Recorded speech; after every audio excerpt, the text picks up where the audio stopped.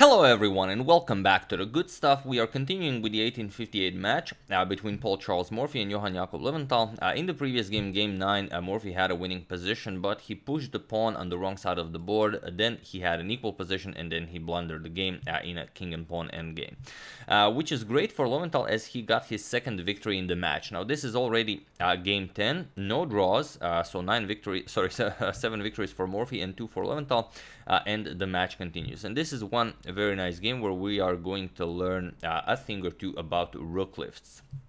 Now, without further ado, let's check it out. Morphy with the white pieces opens with e4, and here Löwenthal doesn't go with the same idea as in the previous game. He went for the Philidor's defense, but rather e6. He goes for the French defense. Morphy grabs hold of the center with d4, and we have d5. Sorry about that. And Morphy goes e captures on d5, which is something you just don't do because this equalizes the game instantly for black. It's just something you don't do. Playing the exchange French with white is the great Misha once said, a crime against chess, as is basically playing for a draw.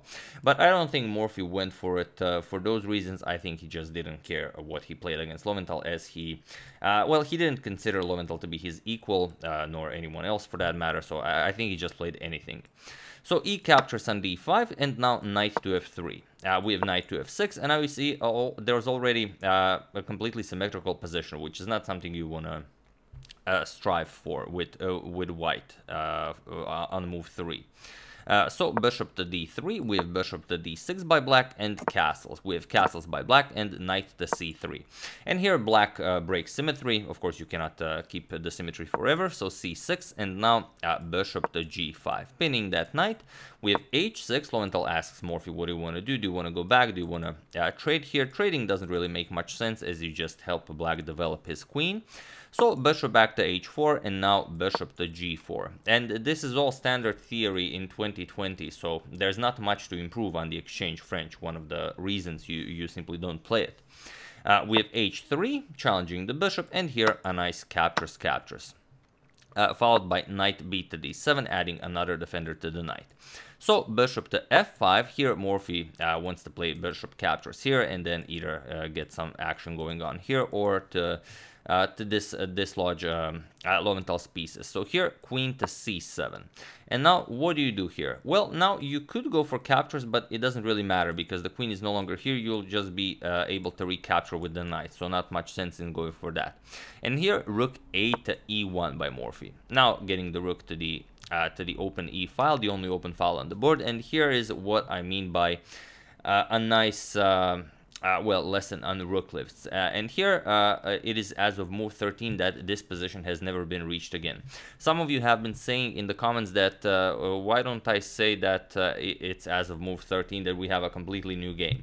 If I was making this video in 1858, I would say that, but it'd be weird if I said that now, making the video in 2020, that this position has never been reached again. I think it's more earthly to say that this position has never been reached again. Sorry about that. Because, I mean, it hasn't been reached for good reasons, obviously. So, but it's basically the same thing. If I was making the video back then, I'd say we have a completely new game, but now I say the position has never been reached again. So, rook a to e8. Of course, Löwenthal gets his rook to the only open file on the board, which is the e file. And here, Morphy goes rook to e3, which is a very nice rook lift, and you want to play rook to e1, double up, and hopefully claim the e file for yourself. Now, for those of you who are new maybe to rook lifts, this is something you always want to do. So why not make a rook lift with rook to e2? The problem with rook to e2 is that black very happily trades here, just captures, and then rook to e8, and it's actually black who gains control of the e file for his rooks. So instead, by playing rook to e3, while black can also trade now, it's not as favorable because here after captures, white will capture with the pawn, and this is no longer an open file. So rook to e8 will not be so potent. You've improved your control in the center. You now have 2 pawns in the center, and you have a semi-open f file to use for your queen and for your rook.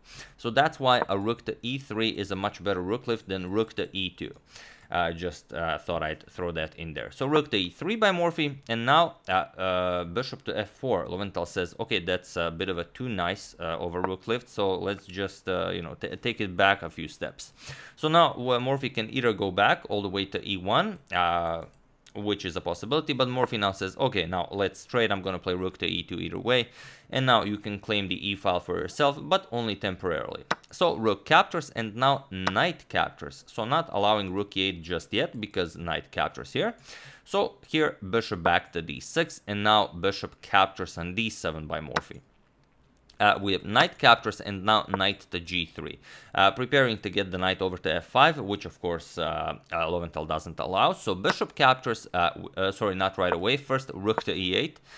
First he claims the e file for himself, which was the kind of the whole point of the game. Now Morphy, unable to play rook to e1, goes knight to f5. He does claim the f file for his knight, and here it's very hard for black to bring his knight back into the game. For example, if you go just knight f6, then knight captures on h6. You capture and the queen picks up the knight. So the knight has to do something else. So while bishop to f here, bishop to f8 here would seem like a reasonable idea, Löwenthal goes knight back to f8. Now he wants to bring the knight to h7 and then to g5. So Morphy goes bishop back to g3. He offers a trade now. We have captures, captures, and now rook to e4. Another very nice rook lift, putting pressure on the pawn here. So for the moment, the knight cannot move. And here, c3. Morphy just adds more protection to the d4 pawn. And now knight to h7, preparing knight to g5 to go after the queen on f3. So h4, Morphy stops that. And here, h5. Löwenthal again with his tricks, trying to get Morphy to go for the pawn, where he would fall victim to g6. And even though you have some checks, for example, check, check, and check, you don't have anything. For example, if you sacrifice the knight, there's just no attack happening here, and black is very happy being up a piece. So after this h5 move, we have c4 by Morphy, trying to overload the pawn. You cannot defend both of these guys. And now comes, well, a move that really shouldn't have happened for Löwenthal. He should go queen somewhere like d7 or d8. Keep an eye on the d5 pawn. Also maybe queen b6, put more pressure on this pawn, making it hard for the knight to move. Try and bait c5, also a possibility, but he played knight to f6. It's like he completely forgot why he rerouted the knight all the way from f8 to h7, and he just played knight back to f6. But luckily, you haven't, and you've been paying attention, so now feel free to pause the video and win this game for Morphy while I give you a couple of seconds.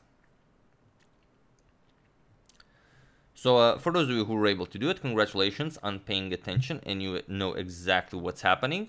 And for those of you who just want to enjoy the show, it's of course knight captures on g7. Same idea as with grabbing the h-pawn. Now you don't capture and capture the knight, but you just eliminate the defender of the knight.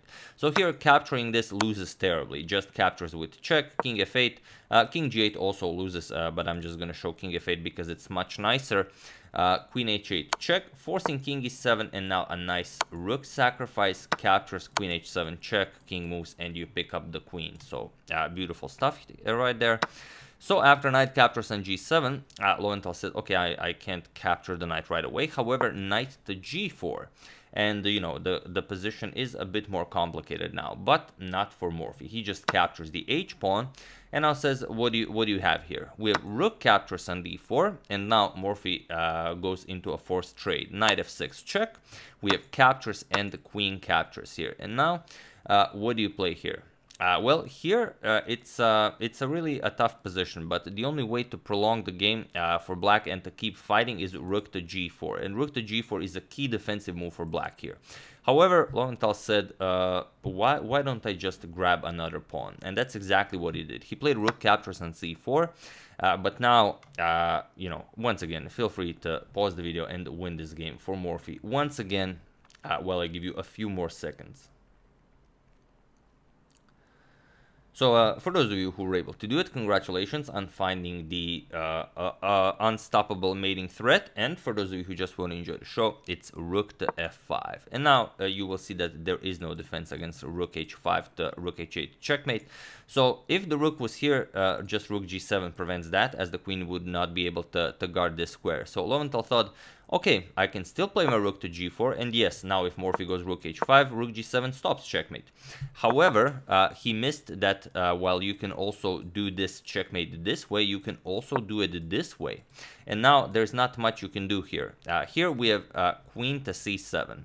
Sorry, queen to c8. If you go king to f8 to try and prevent this, this rook lift, just queen h6 check. Now the king has to go back, or rather, if you go back, it's checkmate. So you'd have to block with the rook, and then just rook to g5, and white wins the rook. So that's out of the question. So after this, rook to e5, now threatening this, queen to c8, guarding the d8 square. But now comes rook to e7, going after the f7 pawn. There was a quicker way to end the game here for Morphy, just rook h5, and now the point is, after rook to g7 stopping checkmate, you just have queen h6. It's unstoppable. And the point you have to find is king f8. Now rook g5 again wins the rook. But Morphy, known for his playing moves instantly and not really thinking that his opponents are able to defend, goes for rook to e7. So he allows a nice temporary defensive idea with queen to f8 guarding the pawn here, and now queen to e5 by Morphy. Now threatening rook to e8 to win the queen. And here it seems like you can save yourself with rook to e4, but it doesn't. It only appears that way, because rook to e4, while it looks great, it's really not, because queen g5 check, queen to g7 blocks, and now you simply trade off everything. Captures, captures, captures, captures. And although to an untrained eye, it seems that the game is only beginning here, if you know your king and pawn endgames, you know that black is completely lost here. So here, white plays g4, prevents black from playing f5, and the king and pawn endgame is winning for white. Because of the past h-pawn, white is just too fast. So if black doesn't stop white king from grabbing this pawn, then he's just going to win easily. And if he tries to do exactly that, then king e3, and now you start pushing the h-pawn, the black king will have to go after it, and then you're just going to start gobbling up material. So while it seems that you can maybe hold, Morphy probably knew this when he played rook to e7, and then of course he missed nothing. So queen to g7, offering a queen trade, but now rook to e8 with check. With king to h7, now comes queen to h5 check, and it was in this position on move 34 that Johann Jakob Löwenthal resigned the game, and game 10 of the match goes to Paul Charles Morphy, who now leads the match 8-2. So here you resign because the king has nowhere to go. Your only move here is to block with the queen, but then the rook is left defenseless, and queen captures just ends the game. So really amazing stuff. Hope you enjoyed that little bit about rook lifts. For those of you who are maybe new to chess, hope you found that a little bit of information valuable. Well, this whole game was just very interesting, because Löwenthal realized that it was really difficult to bring the knight back into the game from that d7 square, and then it's like he completely forgot what was happening. So like he deliberately rerouted the knight like this, and then in the end he still put it on f6, which I mean just loses the game for him. So Löwenthal, great player, great positional player, understands chess, understands like the basic principles, the end game. I mean, he understands what's happening, but he just misses a little things like this. So, and it's something that was a common trait amongst a lot of Morphy's opponents in those days. But like I said, we are going further with the Saga. We're gonna meet some stronger opponents, and it's gonna be pretty wild. So, once again, I do hope you enjoyed it. If you're wondering about what is the age of Kaisa and what is the countdown, well, it's something that I'm going to explain in a video that will be solely made for addressing that. But it's basically a project we've been working on for like a year and a half. It's basically a chess manga, and for those of you who will say, but it's not a manga if it's not coming from Japan, okay, it's a chess manga slash chess comics slash web series kind of thing, where we have fun, try to promote chess, and our first chapter is being published in exactly 2 days on the new website AGADMATOR.com, which yet is not public, but it will be in 2 days. But I will inform you as I'm planning to make a separate video on that. But we already have some social media, so if you're interested in following the Age of Kaisa, if you want to be one of the first followers to get some, little bits of information, do check it out. The first link in the description below will be a link to Age of Kaisa Twitter page, where you can, follow what's happening, what's going to be published. You can ask questions. Everything will be answered, of course, and it's going to be a lot of fun. So, once again, I do hope you enjoyed it. I would like to thank David Kimura, Christopher Reynolds, Andreas Weidiga, Ivy, and Nicholas Kiefer for contribution to my channel. Thank you a lot. I really appreciate it. As usual, you can check 2 of my previous videos here. Thank you for watching, and I will see you soon, continuing the coverage of the Morphy saga, checking up on your wonderful suggestions, and whatever else happens in the chess world. So thank you all. I will see you soon, and have an excellent rest of your day.